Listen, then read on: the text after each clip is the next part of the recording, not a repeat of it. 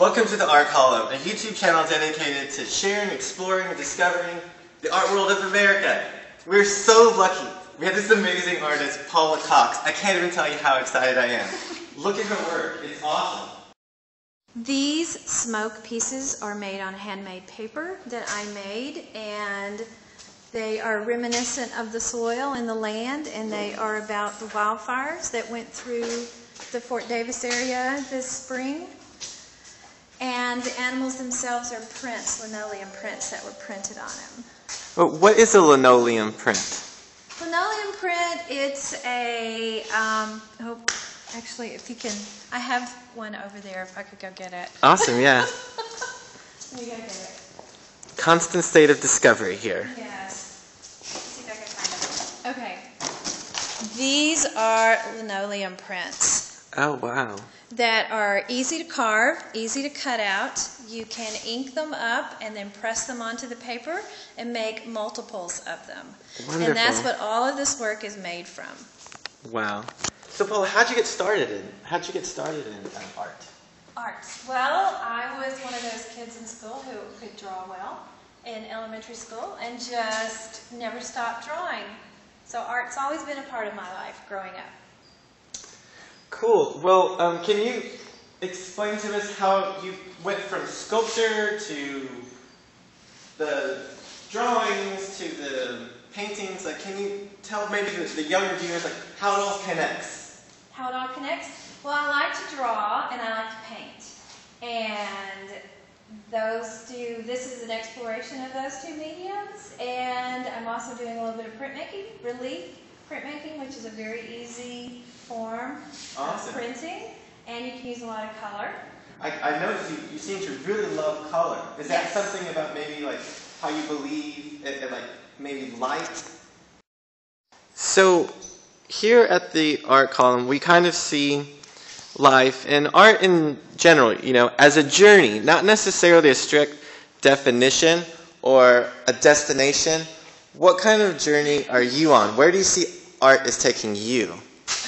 Art is taking me someplace different every day, and I respond to things around me, things that come into my life, new and different, and I just interpret what's going on.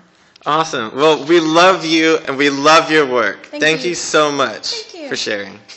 Welcome to the Art Column. I'm your host, Joseph Almendadas. Today we're at the Blue Star Lab. It's amazing, and we're lucky to have this gentleman right here, Paula Cruz. You know, here's the Art Column. We're trying to see life and art in general as a journey. The journey right now, specifically this show, was to help document the process by Kim Bishop, Luis Vendetta, and Paul Karam. But more importantly, my journey right now, and this kind of solidified it, is collaboration. The beauty of someone having an initial thought and being able to and people like helping with that thought. Absolutely, as you'll see with all the processes. You know, I named the. It's like a wave. It's like a motion. To get started in art, is photography art? Absolutely, absolutely. You know, a lot of times I was talking to another artist just a few minutes ago about how the story that we tell them and how we create that sometimes is actually telling the story of somebody else. And when we do a good job as a photographer, as an artist, then people are able to see the story that they might have, or whoever the subject matter has, and they get a better understanding simply because I captured just a second of that for them. Awesome. So it's like almost historically what's happening in the present. Good point. The artist that I was talking to, he says, I need to do more of that because I need to preserve the historic nature of what I'm doing. I'm evolving, I'm going to get better, I'm going to go in different directions. So these snippets, whether it be video or stills, they document historically where that person's at and where that person's art is at. And where are you?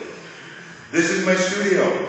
We're setting up, we're preparing for a video shoot that we'll be doing next week, but we're going to take some, give it an acoustic treatment here and bring in some other art that we want to display. But anyway, we're doing some tests tonight, and from here and perhaps a few more tests on Friday, we'll be able to better determine what that show is going to take for next week.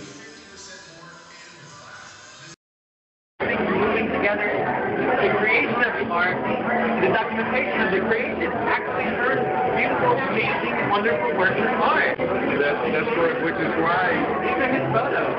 and to that point, a couple of my prints are called faith. You've got unidad, you've got comunidad. So in all that, you have an opportunity to see some of the people that were involved in the process. And to your point earlier, my journey right now is in collaboration, because that just brings so much. What is collaboration? Collaboration, I think, to me, has represented someone that has come up with a core idea, and they need support mechanisms To implement the idea. So I have no problem myself not being the third fiddle, the fourth fiddle in the mix, because it adds up to the end product being a realization.